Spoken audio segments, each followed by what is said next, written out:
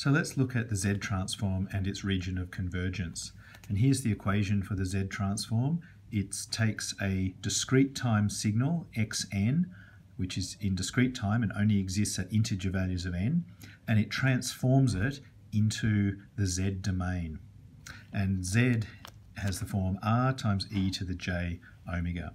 And let's just think about this just for a minute. It's a special case when r equals 1. If r equaled 1, then Z would be e to the j omega. And if that's the case, then we simply have the Fourier transform equation. But let's put this Z into this equation and we'll just notice some other property and how the two things relate. So then x of Z equals the summation of n equals negative infinity to infinity of xn times, and we're putting this in here now, so we've got r to the minus n times e to the minus j omega n. And if we put brackets around here, what we can see is that this is the Fourier transform of the term in the brackets. So this equals the discrete time Fourier transform of this function here, xn, multiplied by 1 divided by r to the n. Okay, so if you have a function and you multiply it by 1 on r to the n, then you take the Fourier transform, then you're doing the same thing as taking the Z transform. And this is an important concept. So let's think about what happens if we have a very basic single frequency function, and we're going to take, let's think about actually just simply taking the Fourier transform. So here's cos omega 1n, it's at a particular frequency, omega 1. It's a discrete time signal, it only exists at values of n which are integers. And it has a Fourier transform, which, let's think about that. So this has a single frequency component here, and so there's going to be a delta function at omega 1 and a delta function at minus omega 1. And we also know that the basis functions in discrete time repeat every 2 pi. So there's also a delta function at 2 pi minus omega 1 and 2 pi plus omega 1, and the same thing at negative 2 pi, and of course the same thing at 4 pi and 6 pi and so on. So this is the Fourier transform of this function here. Now how does that relate to the Z transform? Well, let's plot the Z plane.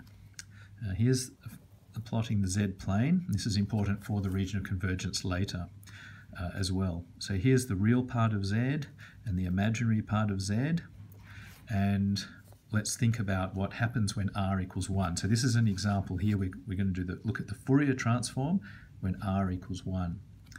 Okay, so what do we have here? R equals 1. So Z equals e to the j omega. Okay, and we know that e to the j omega is cos of omega, and that's the real part, plus j sine of omega. So this equals r cos of omega plus j r sine of omega. And if r equals 1, then it's just cos omega plus j sine of omega. So this maps out a circle on the Z plane, a circle of radius 1. And if omega equals 0, then sine of omega is 0, so it's only real, and its cos of 0 is 1, and if r equals 1, then we're at this point here. So when omega equals 0, we're at this point.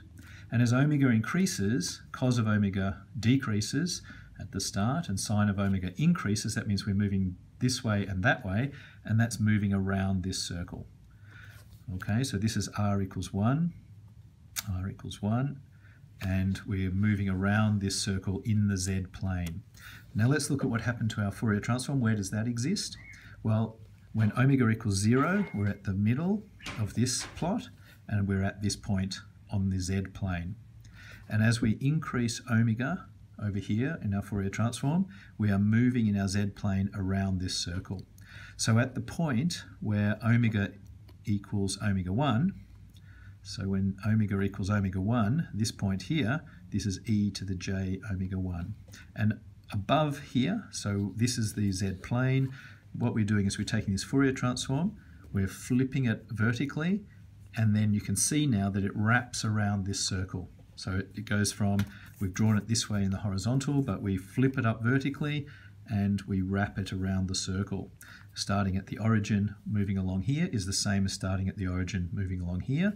And above the point where you get with e to the j omega 1, above that, coming out of the page, is this delta function here. And then as we keep rotating further around, we keep increasing up omega here. We go around this circle as we keep increasing up here. And we get close to 2 pi, which is almost fully around the circle. And we get to 2 pi minus omega 1, and that's this point here. And this is exactly, because it's on a circle, exactly you can see that the basis functions do in fact repeat. So e to the minus j omega 1 is the same as e to the 2 pi minus omega 1 times j. So as we move out from this origin here, we move around in this direction if we're going positive omega, and coming into, if we're thinking of the Fourier transform, it lives on this circle, and it's 0 until we get to here for this cos wave, where there's a delta function coming out of the page, 0 as we continue around here until we get here, where there's another delta function, 0 until we get here, which is this delta function again, and the delta function repeats because it's on the circle. And if we're going into negative omega, it just means we're simply going around the other direction around this circle. So the Z transform, when r equals 1, it is on the unit circle, and that is where the Fourier transform exists. Now, for the Fourier transform to exist for a function, it must have finite energy. And so signals that don't continue to expand, they have finite energy, and we can plot they do have a Fourier transform. But some signals don't have a Fourier transform. Now, for example, a signal which may have positive feedback, maybe a microphone held too close to a speaker, so what's coming out of the speaker is then into the microphone amplified again and continues to get amplified, a common positive feedback, making screeching noises in microphone and speaker systems. If you have a signal that increases with time and continues to increase, then this signal does not have finite energy. It will not have a Fourier transform. But, and this is where we come back to the Z transform, if you multiply it by another function, especially one that looks like this, which as n increases, if r is positive, as n increases, this gets smaller and smaller, so you're multiplying by something smaller and smaller, then the result can have a Fourier transform if you pick r to be big enough. So for a certain value of r, it reduces at a certain rate. This is the 1 on r to the n function. And if we multiply our signal, if this was our signal instead, if this was xn here, and it's one that increases and so does not have a Fourier transform, if we multiply it by 1 on r to the n, if the increase of our signal is less than the decrease from the 1 on r to the n, then the overall effect of multiplying them together will give you a signal which has finite energy. And that then we can plot on the z-plane, and of course that would be for a positive value of r, and a value of r in fact bigger than 1. Okay, so where are they? They are out here.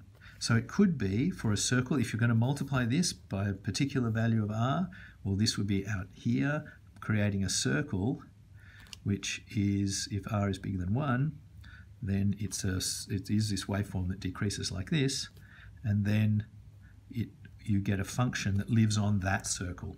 So this would be, say for r1, it might look like this. So on this circle here, which is r1, you'll have a circle, and when you've multiplied by 1 on Rn, you take the Fourier transform, and that function lives on this circle. If we took a different value of r, perhaps a bigger value of r, 1 on r to the 2, that comes down even more quickly. So this is a more quickly decreasing function than this one, 1 on r2 to the n, then r2 is out here, and then there's if you multiply by that value of r, then multiply by that and then take the Fourier transform, then you get a function that lives on this circle, an even bigger circle. And so for every different value of r, you get a different size circle. And then you take the Fourier transform, and it's the Fourier transform of that resultant signal which plots and lives on that size circle. So that's all the Z transform is. It's take your function, multiply by 1 on r to the n, and then take the normal Fourier transform. So then, and in the Z place, what that means is you're living on a bigger and bigger circle as r gets bigger. For different values of r that are bigger, you'll be out here. Of course, there'll be one of these for all the different values of r in between. There's a continuum of r. And what we find is, of course, that some values of r will decrease fast enough to overcome the increase in whichever signal it is you're interested in, and some won't. And this gives us the concept of the region of convergence. So let's say, for example, in the ones that I've shown here, let's say it was the case that this increase here was exactly the same rate as this decrease. If that was the case, then this would certainly also work, because this decreases faster, so it would bring this signal down even faster. So for all the values of r bigger than r1, if r1 was the one that exactly brings it down, then they would all exist. The Fourier transforms would all exist. And so you can draw a region, if this was the case, if r1 was that, if r1 corresponded to that rate which exactly cancelled the growth in your signal of interest xn, for that value of xn, then you would be able to draw a region, shade a region outside that circle for r1, and this region would be the region of convergence. So what that indicates is, you know that for all values of r bigger than, in this case, bigger than r1, for all values bigger than that, you are going to be able to take the Fourier transform. And why is it convergence? What it means is this infinite summation converges to a finite number. That's why it's called the region of convergence.